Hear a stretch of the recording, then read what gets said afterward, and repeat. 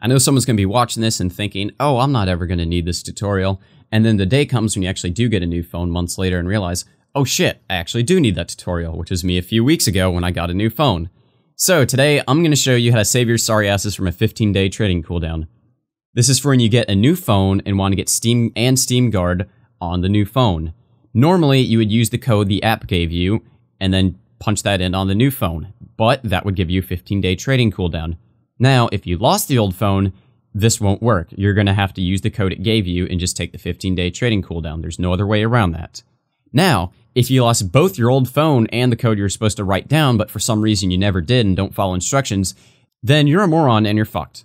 So again, this will only work if you have both the old and the new phone. So to start off, you're going to need an app called Helium on both your phones. The link will be in the description.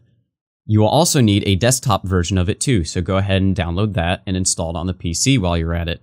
And before anyone asks, no, you don't need to have your phone rooted, jailbroken, or whatever.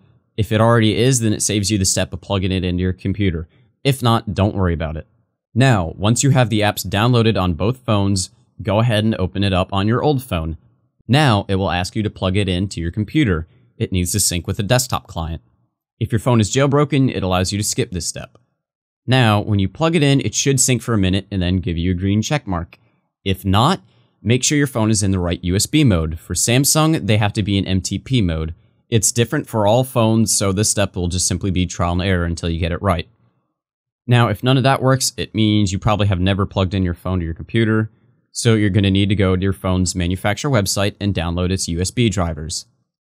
Now, assuming you got your USB drivers and you got it in the right USB mode, it should give you a green check mark. Now, you can go ahead and unplug your phone and open the app. Now, what you're going to do first is open this little menu at the bottom that's hiding. Now select back up the entire app and data. You don't want to do just the app's data itself. You want the entire app and the data. Now, scroll through until you find Steam. Now go ahead and click back up to internal storage. Once that is done, open the File Explorer on your phone and find the Carbon folder. It should be in your primary directory. Now, go in there and find the Valve software folder, press and hold it, and click zip or compress. It might be different how they call it on your phone, but either way, once it's finished, it should be in a .zip file. Now, go ahead, click on that file, click the share button, and send via Bluetooth to your new phone. Now, once you're done that and it finished sending, you're done with the old phone. Now, on the new phone, you're going to have to repeat all those steps we did earlier that involved plugging it into the PC. I know it's a chore to do every time, but if your phone's rooted, you can skip this step. That's where it came in handy. Otherwise, just go ahead, plug it in, repeat all that until it gives you the green check mark. Now, find the .zip file you sent over Bluetooth. Go ahead and extract that.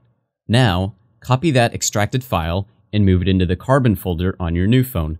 Again, it should be in the primary directory. Once you are done that, go into the Helium app, select Restore and Sync option.